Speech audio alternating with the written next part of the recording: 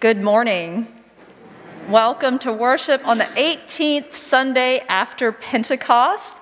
It's a special day as we have a congregational meeting following this service. We hope you will stay. Please stand at this time as you are able and face to the processional cross.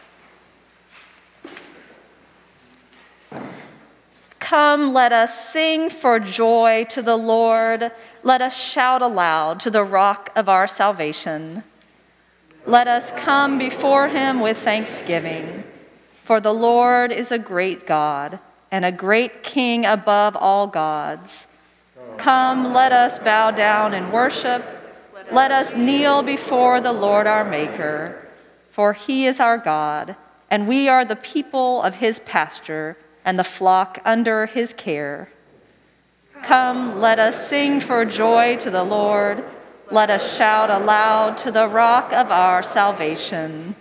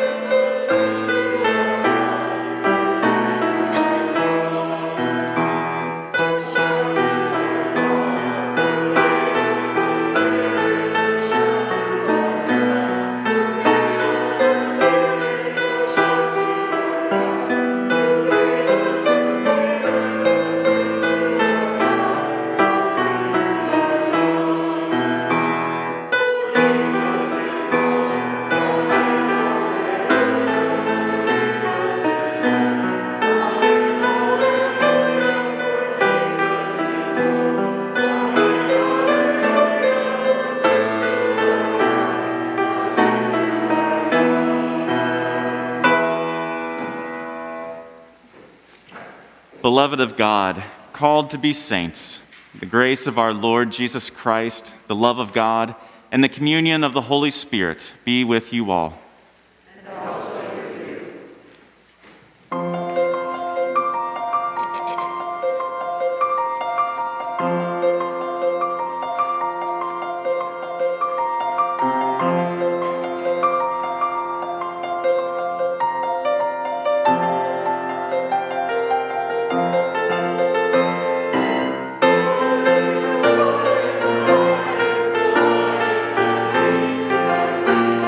Thank you.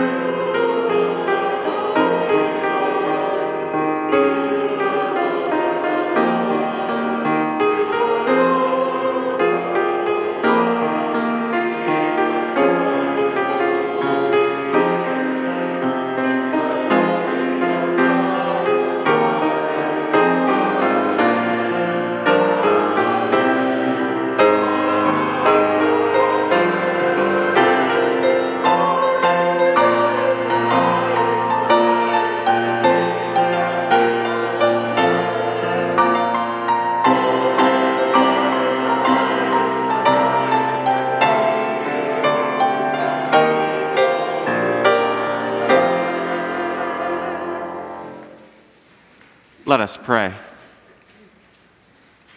Generous God, your Son gave his life that we might come to peace with you.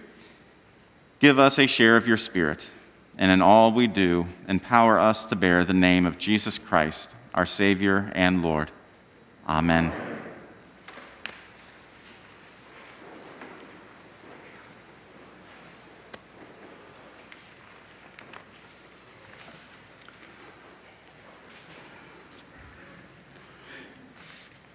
A reading from Numbers. The rabble among them had a strong craving, and the Israelites also wept again and said, "If only we had meat to eat. We remember the fish we used to eat in Egypt for nothing, the cucumbers, the melons, the leeks, the onions, and the garlic. But now our strength is dried up, and there is nothing at all but this manna to look at." Moses heard the people weeping throughout their families, all at the entrances of their tents. Then the Lord became very angry, and Moses was displeased. So Moses said to the Lord, "Why have you treated your servant so badly? Why have I not found favor in your sight that you lay the burden of all these people on me? Did I conceive all these people? Did I give birth to them that you should say to me, 'Carry them in your bosom, as a nurse carries a sucking child, to the land that you promised on oath to their ancestors'? Where am I to get meat to give all these people? For they come weeping to me and say, 'Give us meat to eat.' I am not able to carry all these people alone, for they are too heavy for me. If this is the way you are going to treat me, put me to death at once, if I have found favor in your sight, and do not let me see my misery." So the Lord said to Moses, "Gather for me 70 of the elders of Israel, whom you know to be the elders of the people, and officers over them. Bring them to the tent of meeting, and have them take their place there with you." So Moses went out and told the people the words of the Lord, and he gathered 70 elders of the people and placed them all around the tent. Then the Lord came down in the cloud and spoke to him, and took some of the Spirit that was on him and put it on the 70 elders. And when that Spirit rested upon them, they prophesied, but they did not do so again. 2 men remained in the camp, one named Eldad and the other named Medad, and the Spirit rested on them. They were among those registered, but they had not gone out to the tent, and so they prophesied in the camp. And a young man ran and told Moses, "Eldad and Medad are prophesying in the camp." And Joshua, son of Nun, the assistant of Moses, one of his chosen men, said, "My lord Moses, stop them." But Moses said to him, "Are you jealous for my sake? Would that all the Lord's people were prophets, and that the Lord would put his Spirit on them." The word of the Lord. Thanks be to God.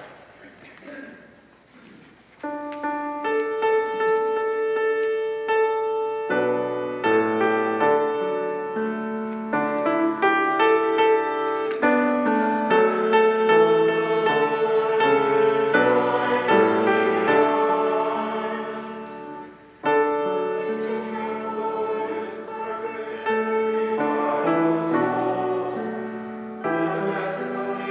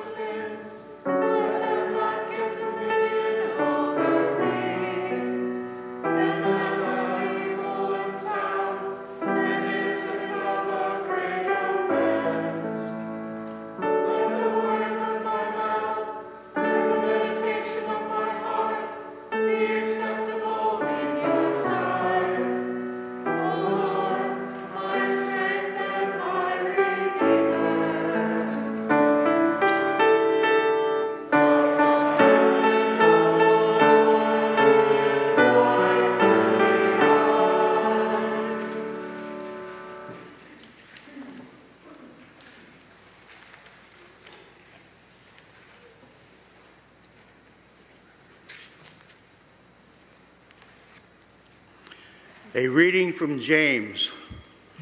Are any among you suffering? They should pray. Are any cheerful? They should sing songs of praise. Are any among you sick? They should call for the elders of the church and have them pray over them, anointing them with oil in the name of the Lord. The prayer of faith will save the sick, and the Lord will raise them up, and anyone who has committed sins will be forgiven. Therefore, confess your sins to one another and pray for one another so that you may be healed. The prayer of the righteous is powerful and effective.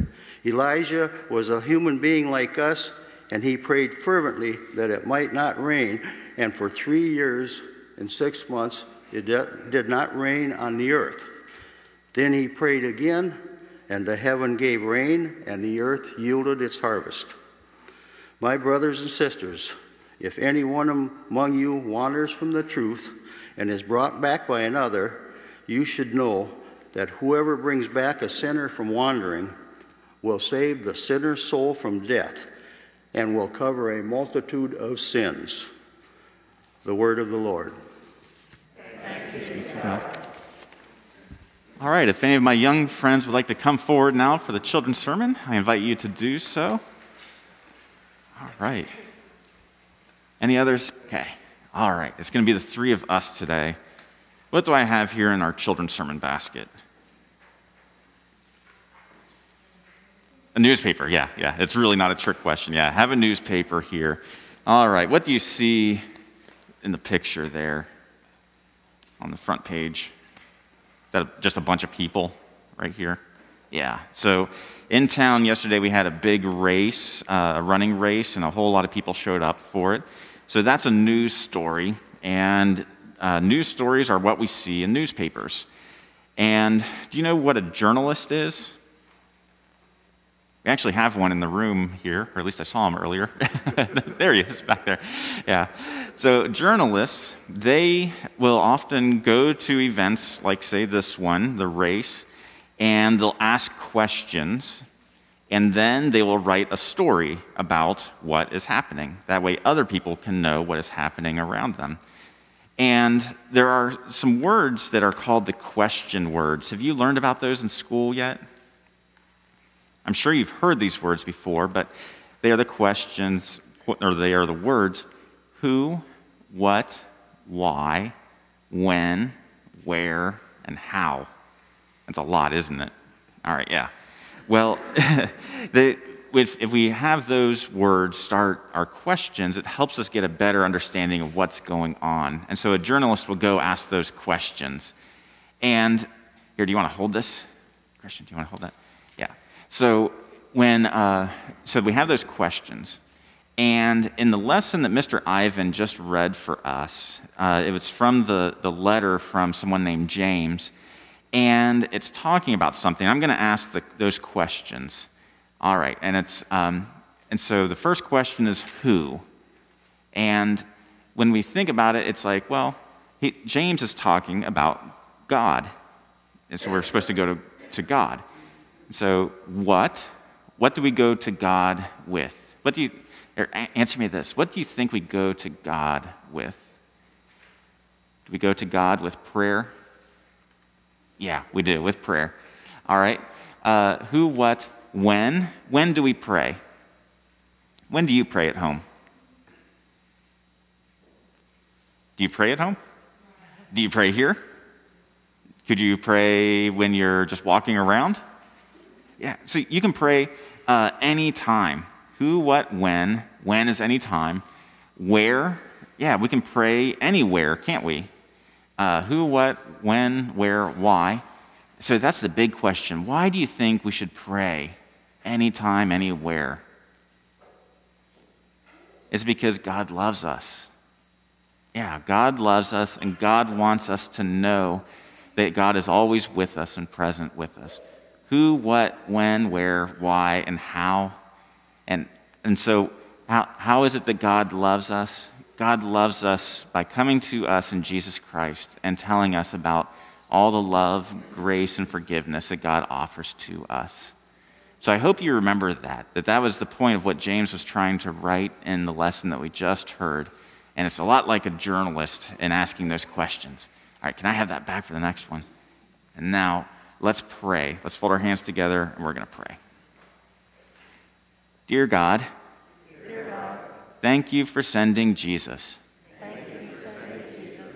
Help me to remember to always pray. Amen. All right, thank you all so much. You can go back to your seats now.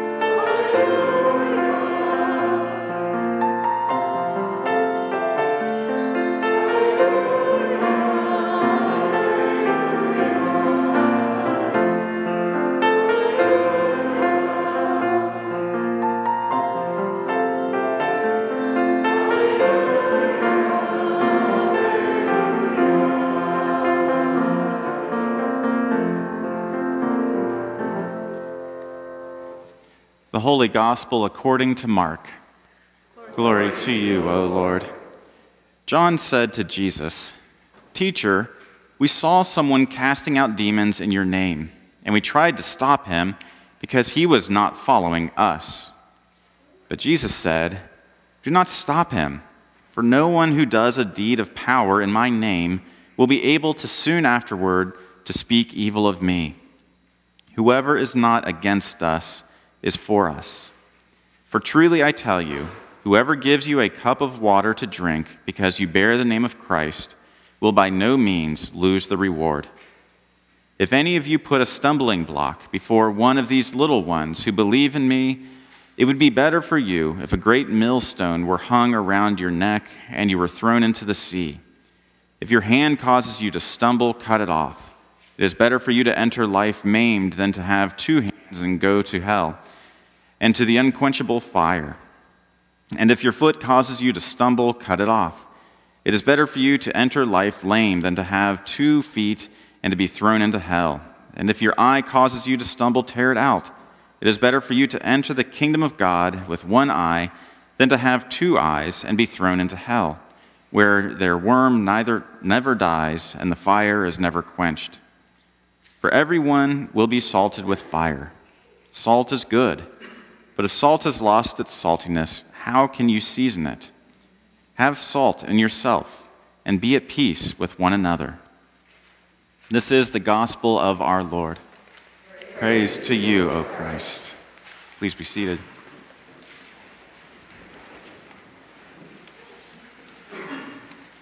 Pray with me.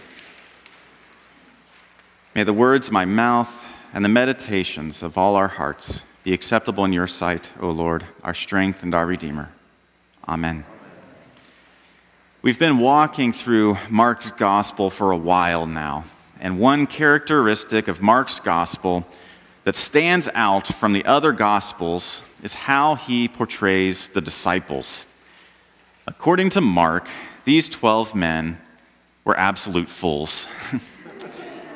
There's no sugarcoating it. These guys never seem to pick up on what Jesus is teaching. And he is constantly going to extra lengths to explain the lesson that he just taught them. And today's gospel lesson seems to incoherently jump around everywhere to different themes. However, today's lesson makes more sense when we keep 2 things in mind. First, this is part of an ongoing story that picks up where last week's lesson left off. And second, the only thing that makes this story coherent is the backdrop of the disciples' foolishness. In the recent readings we've had from Mark, the issue of selfishness is repeatedly brought up. It begins with Jesus teaching that selfishness tends to be the source of evil that arises from the human heart. And then Jesus chides the disciples for their selfish ambition when they argue over which one of them is the greatest disciple. In response, he lifts up a child, symbolic of the marginalized and the vulnerable people in society. And he says that greatness is found in welcoming people like these. In fact, he points out when the disciples welcome someone without status into their own company, they are welcoming God and Jesus. And that's where today's lesson picks up. The disciple John effectively responds to Jesus' teaching about welcoming by saying to him, there are still some people we can exclude, right? And he's referring to a man who isn't one of the 12 disciples, but who is casting out demons in Jesus' name. We can exclude that guy, right? And John spills the beans when he finishes by saying, we tried to stop him because he was not following us. John could have said, we tried to stop him because he was not following you, Jesus, but he didn't say that. John was concerned that the man wasn't following us. We can hear this two different ways.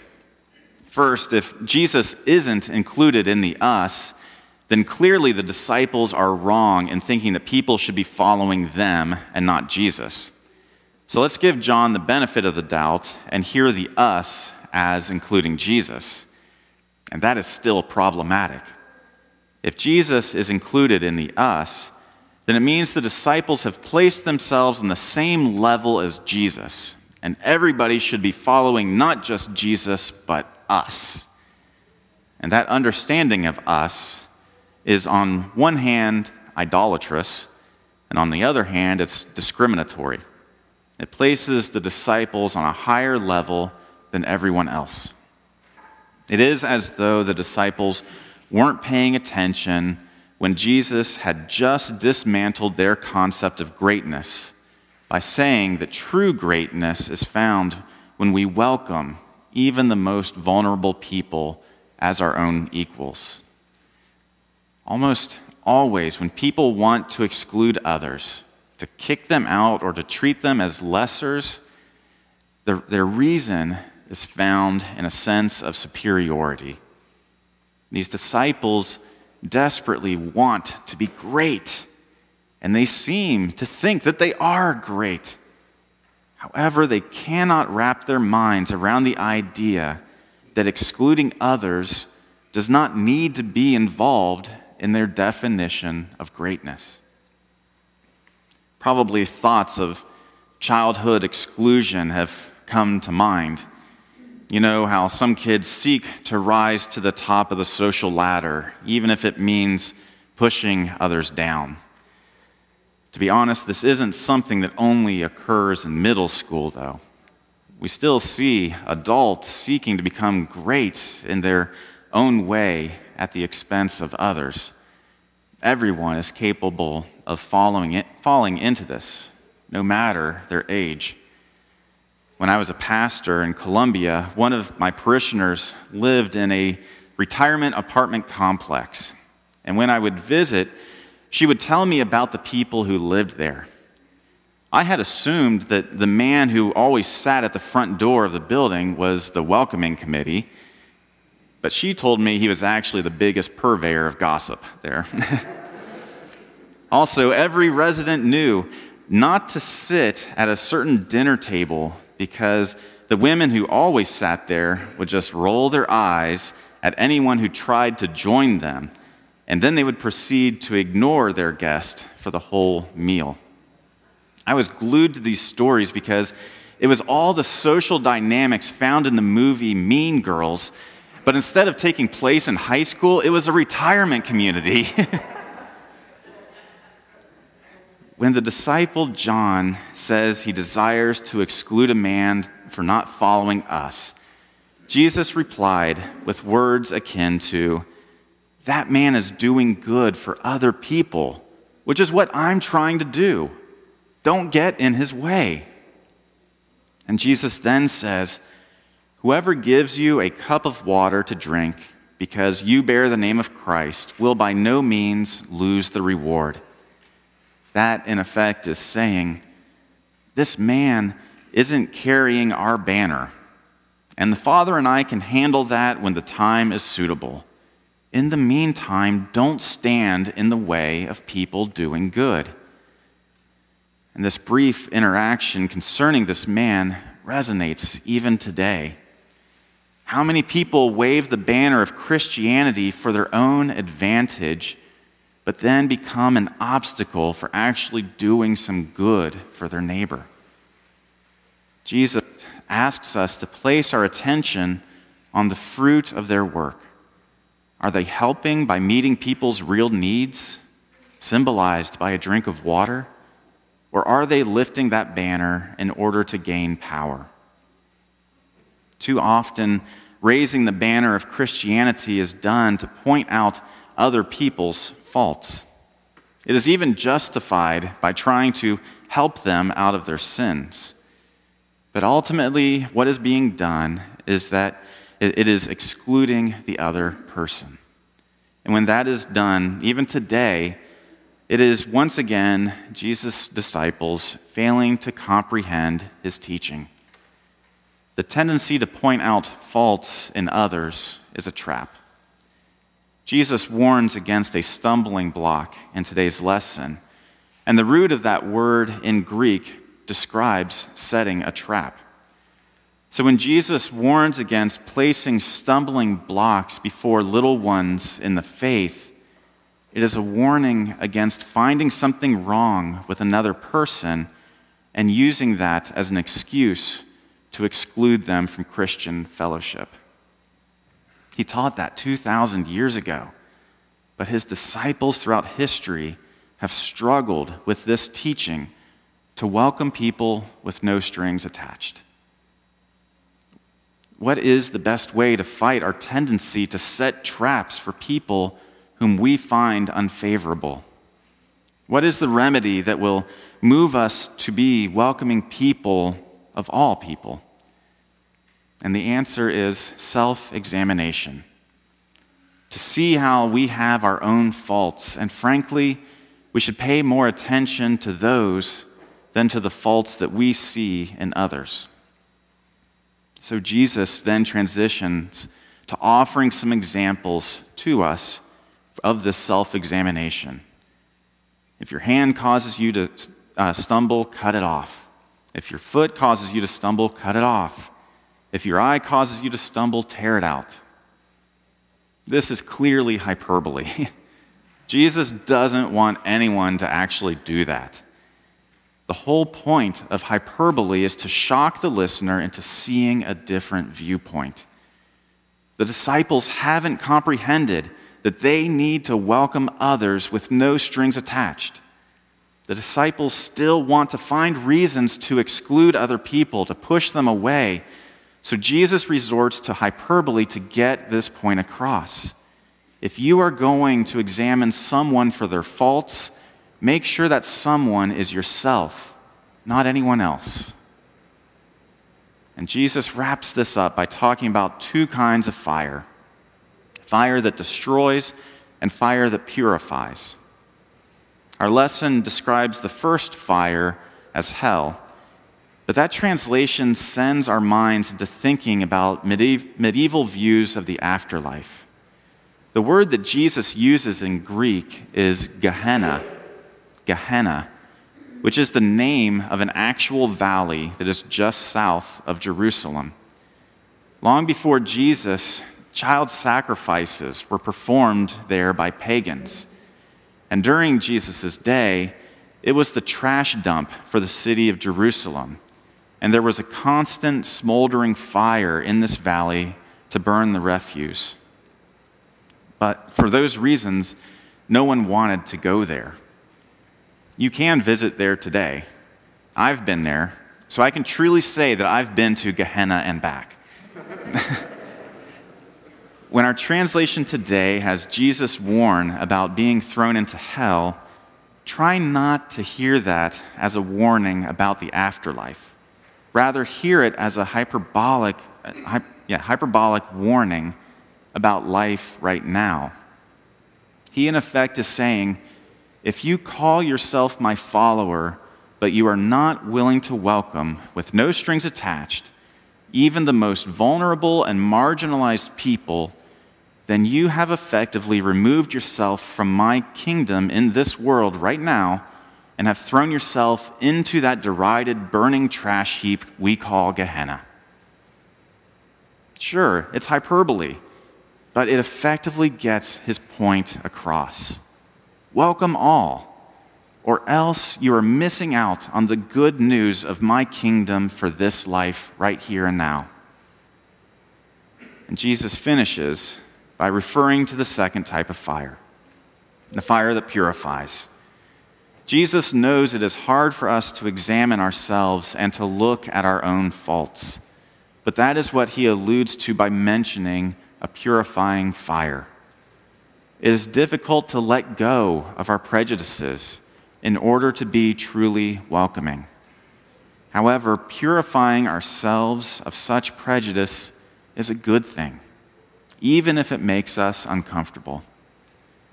Pastor Chelsea Harmon has this to say about our call to self-reflection and our call to be welcoming of others. Suffering a little now for the sake of becoming more like God instead of trying to be God, giving up now the things like sin that don't belong to God so that we might begin to experience the joys of heaven even in this life. This is what it means to lose our lives in order to gain it. May we listen to the Lord and seek to grow in the life that he desires for us all. May we examine ourselves and our hearts and pray that our hearts will be open to welcoming others just as God welcomes us. And may this process, as challenging as self-examination may be, may it renew us and bring us into the fullness of life that Christ desires for us. Thanks be to God. Amen.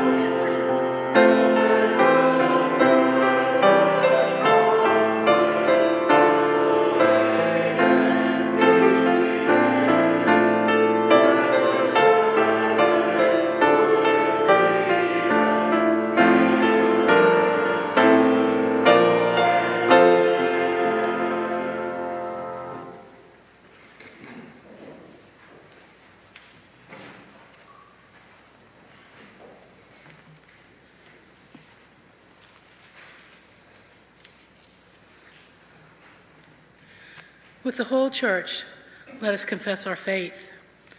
I believe in God, the Father Almighty, creator of heaven and earth. I believe in Jesus Christ, God's only Son, our Lord, who was conceived by the Holy Spirit, born of the Virgin Mary, suffered under Pontius Pilate, was crucified, died, and was buried. He descended to the dead. On the third day he rose again. He ascended into heaven. He is seated at the right hand of the Father, and he will come to judge the living and the dead. I believe in the Holy Spirit, the Holy Catholic Church, the communion of saints, the forgiveness of sins, the resurrection of the body, and the life everlasting. Amen. Made children and heirs of God's promise, we pray for the church, the world, and all in need.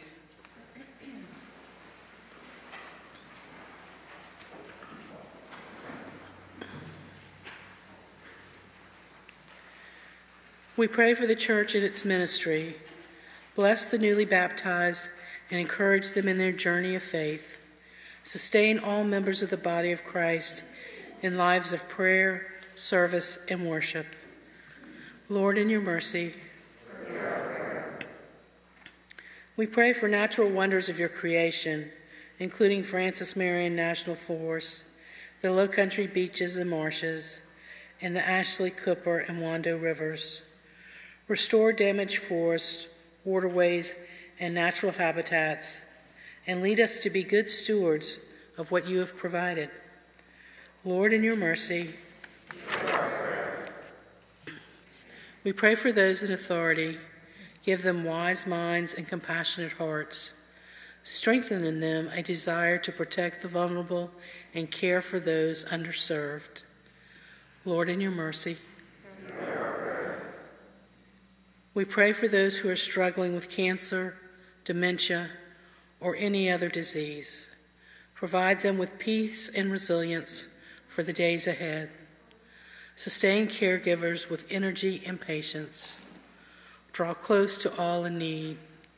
We especially pray for Ralph, Lynn, Irma, Elizabeth, Grace, Bill, Doug, Marie, Stephen, Chuck, Carolyn, Claire, Betty,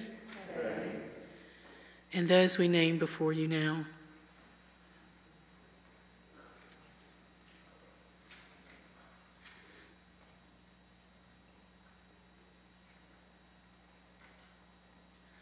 Lord, in your mercy, we pray for the worship leaders of All Saints Lutheran Church, musicians, lectors, assisting ministers, altar guild greeters, and ushers. Bless us through their ministry and grant them the passion to continue in their service. Lord, in your mercy, receive these prayers, O God, and those in our hearts known only to you, through Jesus Christ our Lord.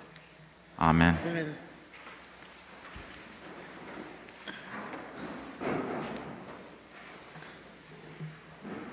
The peace of Christ be with you always. And also with you. Let us share with one another a sign of God's peace.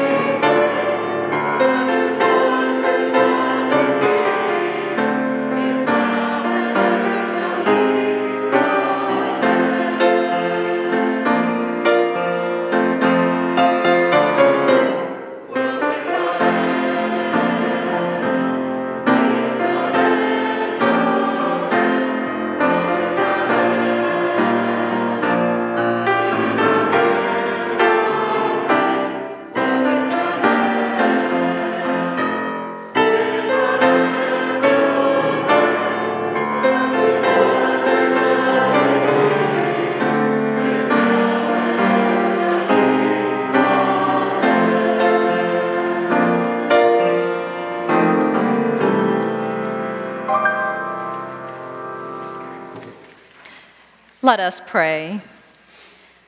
Merciful God, we do not presume to come to your table trusting in our own righteousness, but in your abundant mercy. Grant us, therefore, gracious Lord, so to eat and drink the body and blood of your Son, Jesus Christ, that we may live in him and he in us, now and forever. Amen. The Lord be with you. And also with you. Lift up your hearts.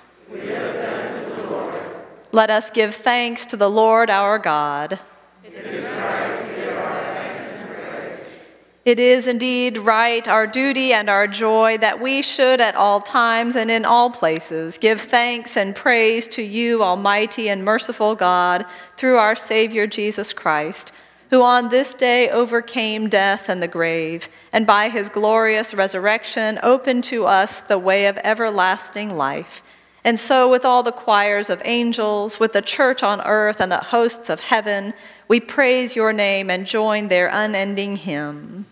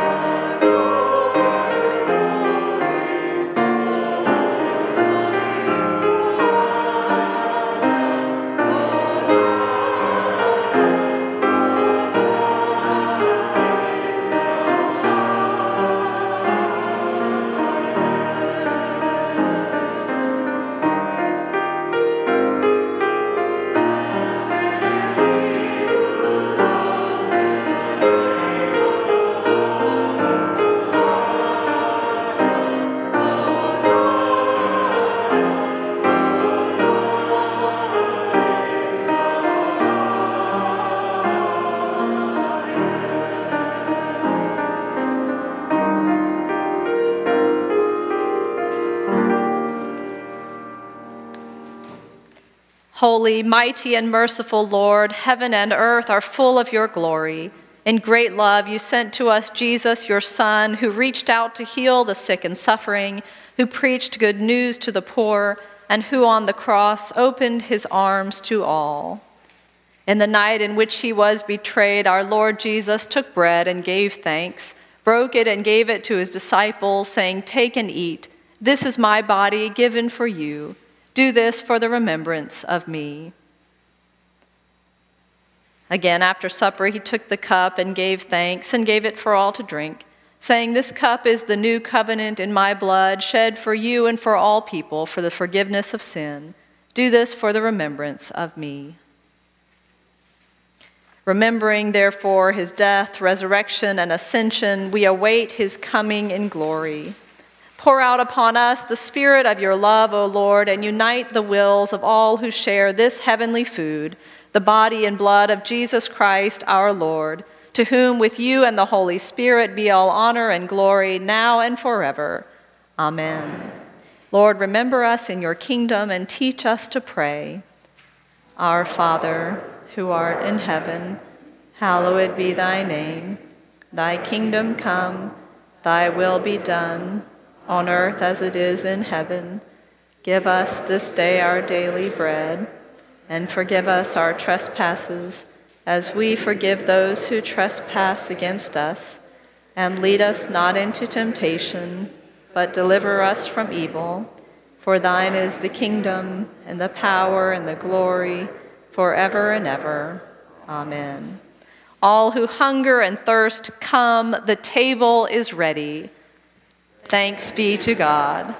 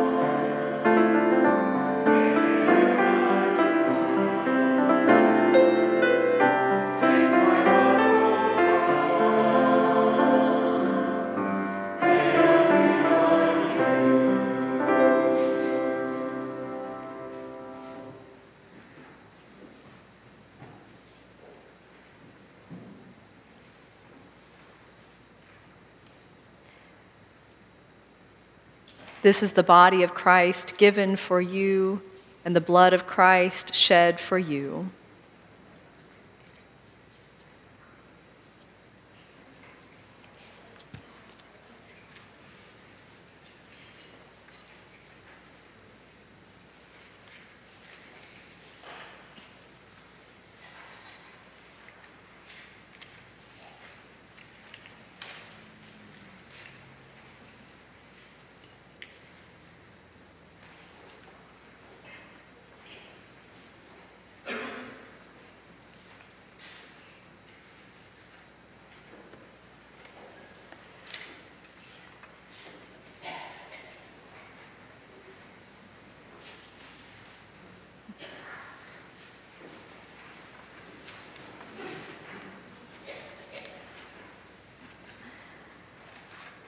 The body and blood of our Lord Jesus Christ strengthen you and keep you in his grace.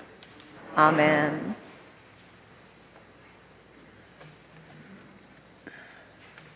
Let us pray. We give you thanks, Almighty God, that you have refreshed us through the healing power of this gift of life. In your mercy, strengthen us through this gift, in faith toward you and in fervent love toward one another, for the sake of Jesus Christ, our Lord. Amen. You may be seated for a few announcements. As mentioned before, we do have a special congregational meeting. It starts at 10.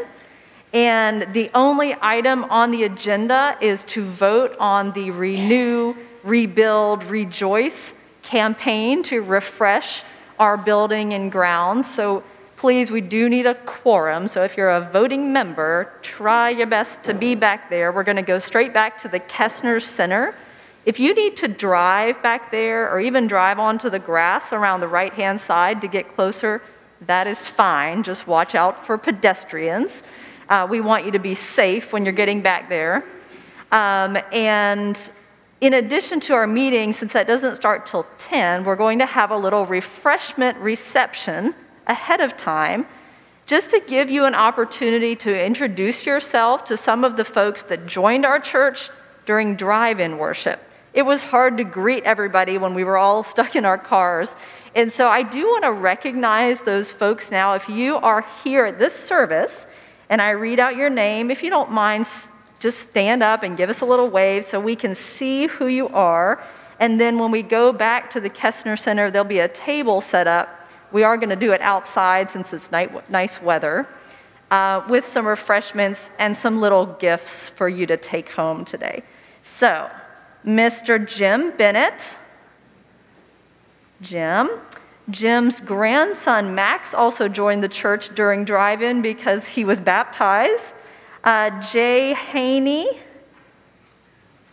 Ethan Huff, and Kara Stewart are 11 o'clock folks.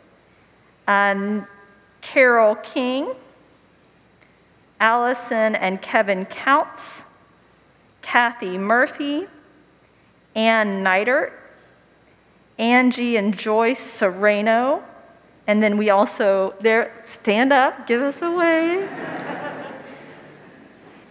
And we also baptized Miss Rebecca Rose Sawicki during drive-in worship. So welcome officially. We're so happy that you're with us, and please take a moment to go have some refreshments out by the Kessner Center with us. We also have a photographer that would like to snap your photo while you're back there so that we can have one for our records and for our bulletin board. So we're going to go do that in just a minute here. If you have any questions about the vote, we have a little question-answer discussion time back there during the meeting. All right, I think that's all of our announcements. So we will continue with our benediction. Please stand as you are able.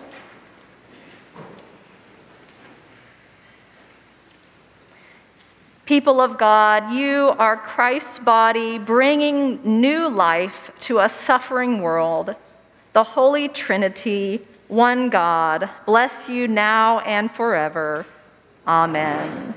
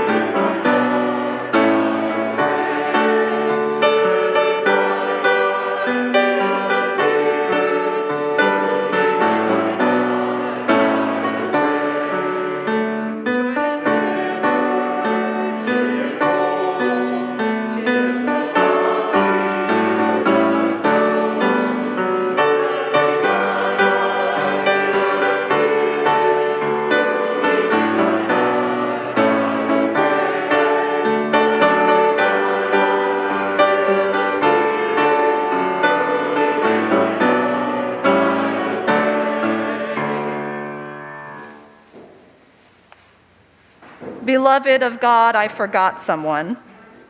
Miss Nancy Jones. There's Nancy back there. Make sure you introduce yourself to Miss Nancy. I'm sorry, Nancy. But also, you have been called to be the saints. So whatever you do in word or deed, do everything in the name of the Lord Jesus, giving thanks to God through him. Go in peace. The living word dwells in you. Thanks be to God.